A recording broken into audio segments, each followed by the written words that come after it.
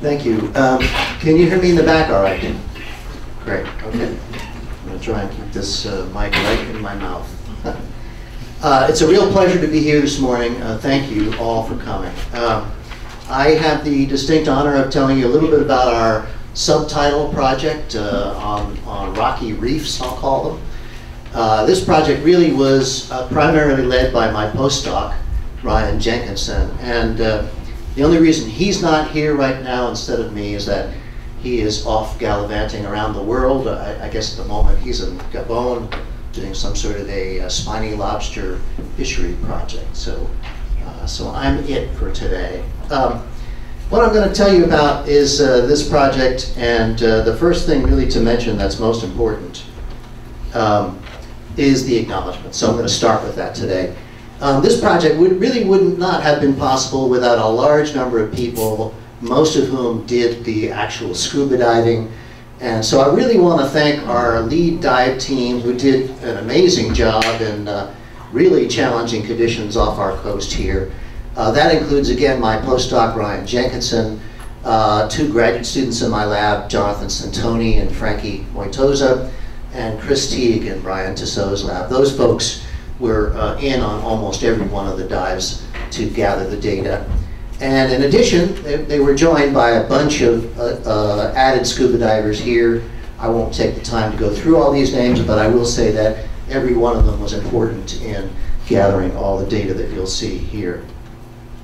Okay, so where do we sample on the North Coast? There were 4 MPA sites here that you can see in purple, starting out all the way in the north here at Pyramid Point State Marine Conservation Area, and then down here on the south region, Double Cone Rock, 10-mile SMR, and Point Cabrillo SMR. I'm going to really focus my talk a fair bit today on Point Cabrillo because a lot of the points that I want to make today are really going to be a comparison between the Point Cabrillo protected area and an adjacent site right next to it, Casper, which is not protected. But in addition, you'll see an added few protected sites nearby at Elk, Abalone Point, and one in the north at Trinidad.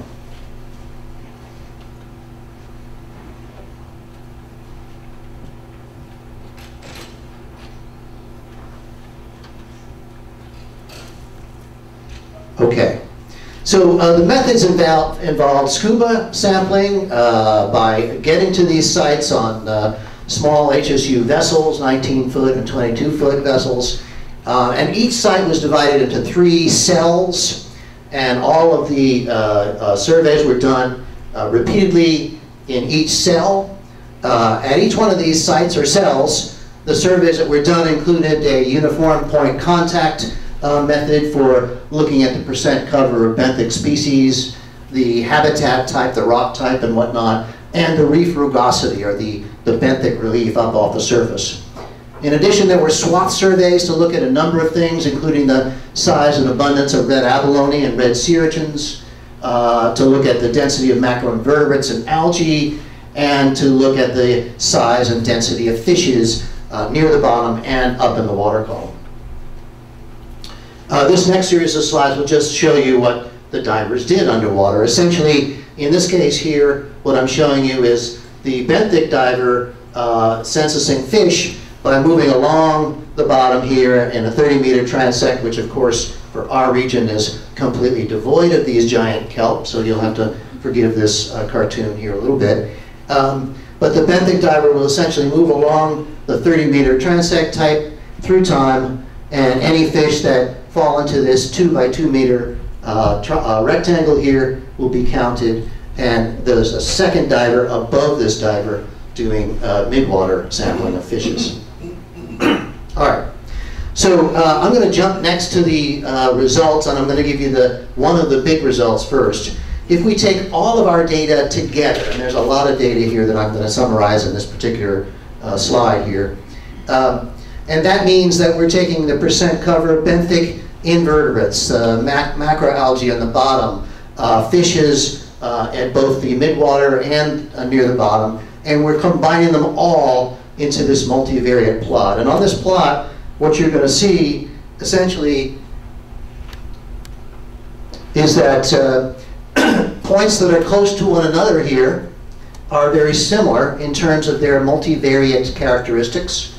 Points that are further apart are more different. And what I'm drawing your attention to in this slide here really is that we found there was generally 3 different regions along the north coast. There was a region that you can see here in a star and an X in the far north, those of course being the Trinidad and Pyramid Point sites. There's a region here in the center, just south of Cape Mendocino, which included 3 sites, in green, Abalone Point, in light blue, Double Cone, and the gray crosses here representing 10 Mile. And then finally there was some clustering of sites in the south here, including Point Cabrillo here, and bright blue being Casper, and lastly Elk. So these 3 regions seem to jump out as different from one another in their characteristics in terms of the fishes, invertebrates, and algae that were there. So what kind of data is in that last slide? Well, this is some of the data. So this data here is really just showing you the substrate type. And you can see from this graph that the bars here for all the different sites here in brown is really emphasizing that most of these sites were dominated by bedrock. What about the organisms on that bedrock? Well, they included a whole suite of different kinds of invertebrates, everything from tube worms to bryozoans to barnacles. They included a lot of crustose coral and algae, and there's an interesting trend here as well that you can see where if you move from the north here on the left-hand side of the slide to the southernmost sites, you see an increase here in the amount of the crustose coralline percent cover. Okay, so we can also look at individual plots that just look at a particular group, and this plot here shows just the percent cover of sessile and colonial inverts and the benthic algal turf. And again, what we can see here is that there really was, we've done statistical tests on this data and found there was no difference between the MPA and adjacent non-MPA sites. There was no difference between years 2014 and 15, and you can get a feeling from that on this slide. So, for example, if we pick out a site here, say at Elk, we can see the data here in 2014 and the closest adjacent clustering here for the next year, 2015. Okay, let's see. The most abundant invertebrates here that I really want to focus attention on today were the red and purple urchins. And those are seen here in this slide in red and purple respectively. And one of the things that really jumped out at us, again, is this site here at Point Cabrillo. Point Cabrillo is a protected site and has been a protected site for 40 plus years now.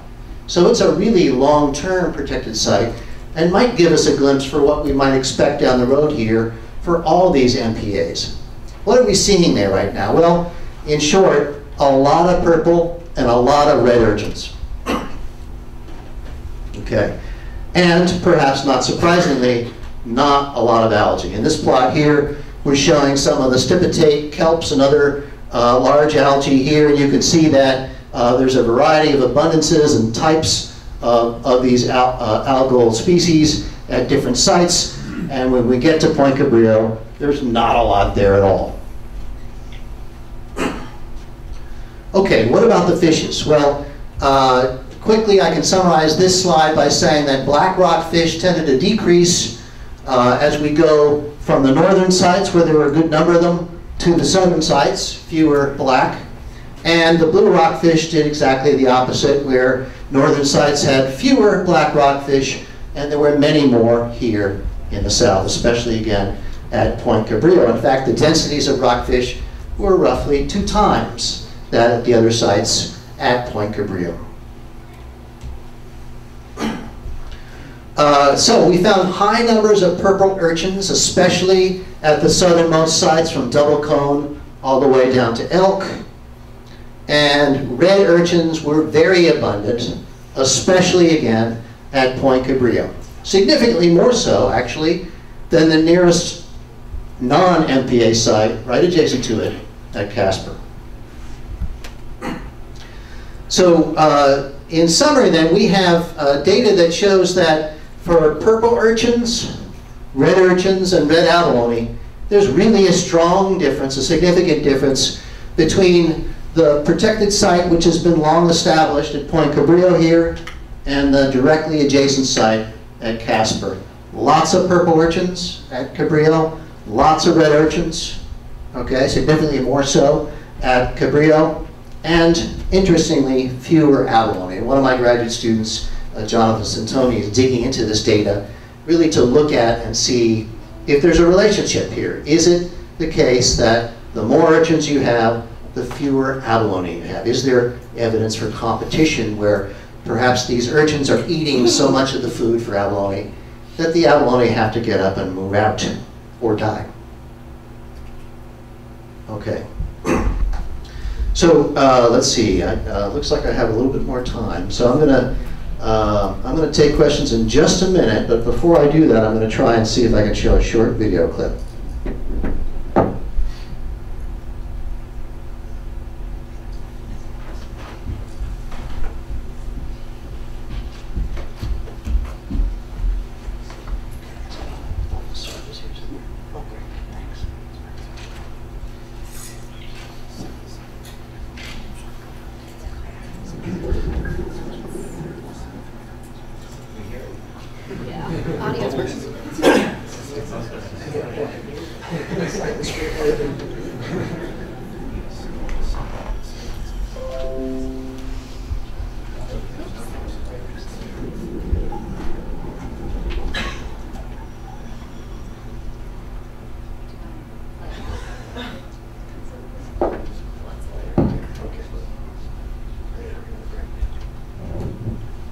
Okay, so my divers are going to just narrate this a little bit to let you know exactly what you're seeing. So this is an example of a fish transect being done in the deep water off of the Double Cone State Marine Conservation Area. As you can see, the bottom is devoid of kelp. There's a high abundance of red urchins that are interspersed throughout the rocky bedrock habitat, and on that you can see a bunch of Metridium anemones, these white plumed anemones that are spread throughout. But that is very typical of most of the deep waters around 60 feet off of our coast. Lots and lots of this hard bedrock, whereas if it had light, this area is off of Usal, so it's on the Lost Coast, far out there. The water's usually dirty, so the light doesn't make it down to 60 feet. This is one of the reasons you don't see kelp, and if you did, the urchins would have mopped up what was left. But you can actually see a couple of fish that were swimming around. These deeper reefs tend to have a lot of black rockfish. We ran into quite a few vermilion rockfish as well. But the two transect lines, you can see the one that was down at the benthic diver at the beginning, and I was actually swimming and was the mid-water about 2 meters over the top of the benthic diver on that. So example of the fish survey being done, and some habitat down the bottom. Excellent, great, thanks.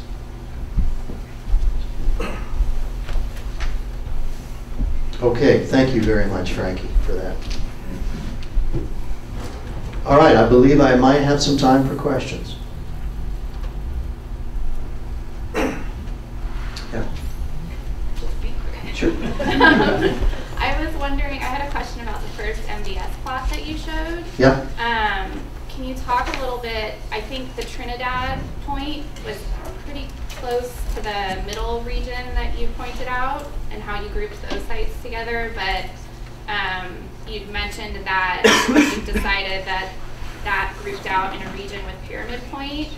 So I was wondering if you could explain kind of how you split Pyramid Point and Trinidad out as a region versus Sure. Trinidad. No, that's a good question. with Yeah. the points that were Visually, they look similar to the mid-region on that plot I showed. Yeah, but in terms of the species that are present, they're much more similar to the far northern side of Pyramid Point. So, for example, that video clip you just saw, there's a lot of those big white Metridium anemones at both of those sites, Trinidad and the far northern Pyramid Point, and that's just one of several species that are more similar. So that's why we tended to group them together. It's not a, it's really just a nearest, somewhat near neighbor on that plot. I'll just put it that way. It's not a statistical statement. Okay, Yeah. great, thank you. Yeah, did you by any chance find any octopus in the drain ponds or in the surveys, and if so, did you? That's a great question. I'll turn that over to our divers here. Not very many. Like octopus are really cryptic, and I think if we were going to see them, you'd see them more at night and things like that. So octopus aren't really a good indicator for us on the dive surveys. I saw one. You saw one. One large octopus, and it was in Casper. It was in a huge cave kind of structured area below some boulders, but that was the only octo I think we saw. Okay, all the way in the back? So for Caspar and Cabrillo there, the density of abalone on that bar graph, Yeah. was that a significant difference between the density of those two? Those bars look pretty close. I didn't see any error. No, there wasn't. That's right. So those bars were quite close, and what Jonathan Santoni now is doing is really taking a much harder look at all of the individual transects and cell by cell, and seeing whether, in fact, on a cell by cell level, transect by transect, does the data always support the idea that the more urchins there are, the fewer abalone? So no, technically, there's no significant difference in those last two bars. You want to comment on it? There is a significant difference at the shallower depth, or the 12 meter, the mid-water depth actually, and not at the shallower depth. So it's a real like depth specific kind of thing that's happening there that I'm trying to delve into deeper. But on the whole site level, there's not a significant difference. Thank you.